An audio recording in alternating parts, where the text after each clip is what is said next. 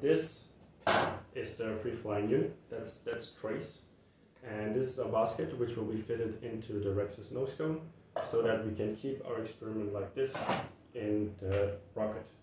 Now, this part will fly back down to Earth, and the white parts are the experiment surfaces. They are porous, manufactured out of PEEK, and so the cooling gas will flow through it and cool the whole experiment, or at least those parts down.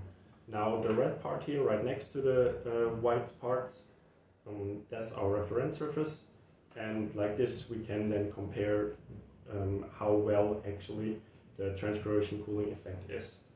Now at like 10 kilometers, when we start the parachute sequence, we'll eject the black part, the boat tail, and it will be ejected like this. Then we'll have a drogue parachute. It's going to eject at Mach 2, so at pretty high speeds, and it's a hemisphere ribbon parachute, and it's going to slow us down to about 90 meters a second, and then we'll trigger a second parachute that is going to slow us down to about 13 meters a second. Yeah, that sounds